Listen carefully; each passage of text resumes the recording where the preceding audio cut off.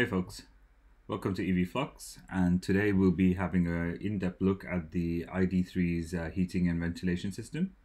Let's have a look at the internals of the climate control system for the ID3 and see what makes it different from all the other cars out there. So some of the highlights of the ID3's HVAC system is, that we'll cover in this 5-minute video is there's about 12 air vents and air sources of air in the car.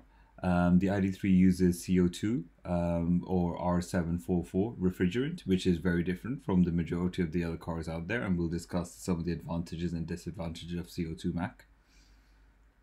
The ID3 also has 2 independent cooling loops, one for the battery and one for the cabin. Despite having 2 independent loops, it does have a highly efficient heat exchanger between the two, but we'll discuss some of the advantages of having independent cooling loops rather than a single loop for the cabin versus battery heating or cooling. The ID3 also has, of course, as an option, the heat pump, and while the heat pump maybe is optional, you also have a PTC heater that I think is standard across all ID3s.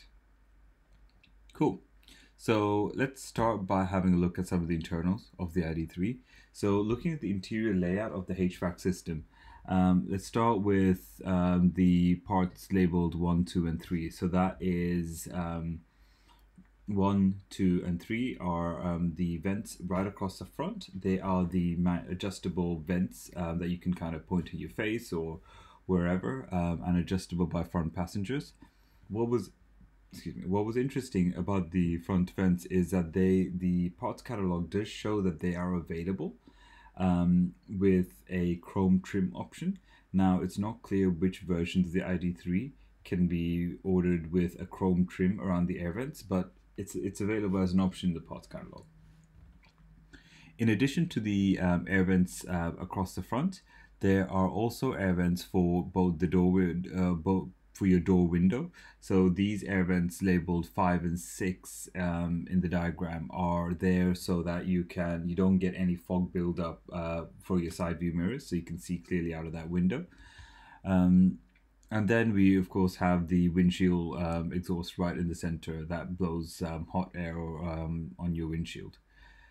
Front passengers also have footwell air vents, part A7 and 8, so they both blow hot or cold air into the front passenger footwell.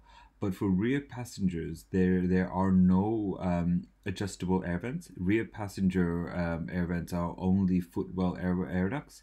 So the heating and cooling for rear passengers is either you need to kind of depend on the air that is coming out of the 2 central front air vents, or you depend on the footwell air duct. So there will be hot or cold air blowing into the rear passengers' footwells. So that is kind of how it's all laid out with inside the ID3. Before we go into what's under the hood, let's watch this video that I think we've all seen 100 times of the ID3's construction, and I'll kind of pause it and call out some of the key things that we're interested in. So here you see some dude hooking some stuff up. So here, as the ID3 is rolling up, right in the middle here, you have the compressor unit. So that is kind of the core component of the ID3's HVAC system. The compressor is shared between both the cabin cooling loop and the battery, and it's also used as the heat. It's also used as the heat. It's also used as a compressor for the battery heating or cooling loop. So while the compressor is in the middle, here you see all the different pipes for the different refrigerant lines, and the radiator and all the other pieces, of course, are missing in this diagram.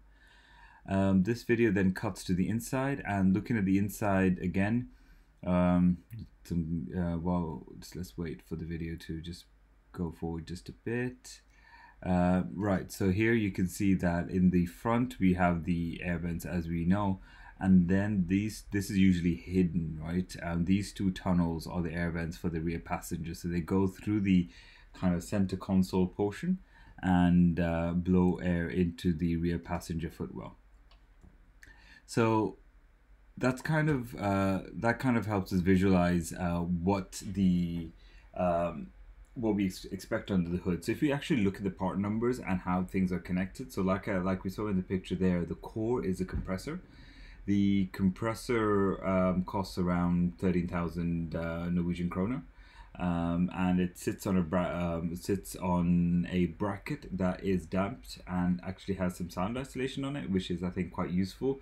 One of the common complaints that I've heard about the 2015 e-Golf is that the compressor is quite loud, so that in winter the car actually makes a lot of noise as the heat pump's working. So that's hopefully they'd address some of those things and improve the sound isolation on the compressor.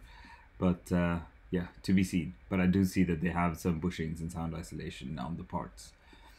So other than the compressor, let's look at how the compressor is hooked up to the rest of the unit. So you see here the compressor is hooked up with the to the condenser and the dryer. But this diagram, the one thing I just want to call out here is item number 40. So here you have a heat exchanger with 4 inlets, and these four inlets are to tie in to the 2 different cooling loops, or what should I say, 2 different loops, right? So both the battery loop and the the cabin loop, both loops can share heat through this heat exchanger. Yeah, so and then if we go and look at the refrigerant circuit, so there's a couple of few bits and bobs there. So we have the gas cooler, then we have the compressor, there's lots of sensors and pieces like that. So all these parts and bolts and stuff all have a part number. I've only summarized some of the key part numbers, but you can see like some of those, the average price for a sensor is about 2,000 Norwegian kroner. In addition to kind of the 2 cooling loops, the ID3 also has a PTC heater, and this is the kind of a more advanced version of a resistive heater that provides backup heating into the ID3 when you want to while the heat pump's kicking in, or it's such a low temperature the heat pump can't work. So if you look through the top actually here of a picture of the ID3, this is what you'll see when you open the bonnet. And this part component here is your distribution box, and if you open that as per diagram 8, you should be able to take out the filter 7, and actually you should be even able to get to some of the other filters in here. This is probably one of the few user serviceable parts of the ID3 where if you think your air conditioning unit is not working to its optimal performance, you could probably you can open that up, take out the air filter illustration part number 7, blow it with a compressor or with some canned air, and just put it back in. That's something you can service, but most things as you can see are hard to get to. And then in addition, we have this box here sits underneath the intake box, and this is the part that controls which section gets, how much hot air should go to the left, how much warm air, cold air needs to go to the right, how much hot air to send to the back, and so on. So this is kind of the distribution box that sits underneath the intake component. And in the front here, you have the two radiators and the fan. The one thing I did want to call out is that the ID3 uses CO2 or R744 refrigerant, and it's not apparent what the main advantages are, so I thought I'd quickly state them. So CO2 as a refrigerant by definition has a global warming potential of 1. This is much better than traditional refrigerants, but right now most companies, the most modern refrigerant that's being used across, let's say, the E-Nero or the Polestar Polestar is R1234YF. R1234YF has a global warming potential of around 1 as well, so it's just as environmentally friendly. However, 1234YF is not suited for heat pumps below -5 degrees Celsius, whereas R744 or CO2 if you use CO2 as a refrigerant, it operates at a much higher temperature, much higher pressure, which allows it to function at temperatures below -5 degrees. So while people say that, hey, heat pumps are useful, but under -5 degrees, you still need a resistive heater. Yes, that is true. However, you need to take into consideration what type of refrigerant and how the heat pump is actually designed. So I think there's a couple of graphs floating around. I believe the ID3's heat pump claims to work at temperatures well below -5 degrees. Of course, it's hard to compare. It's not just about the refrigerant; it's about the whole system. But on the whole, the literature seems to infer that R744 is better for heat pumps that want to work at colder temperatures. The other advantage of the current setup that the VW ID3 is using is that R744 and CO2 is actually great for harvesting the excess heat from the battery and pumping that into the cabin.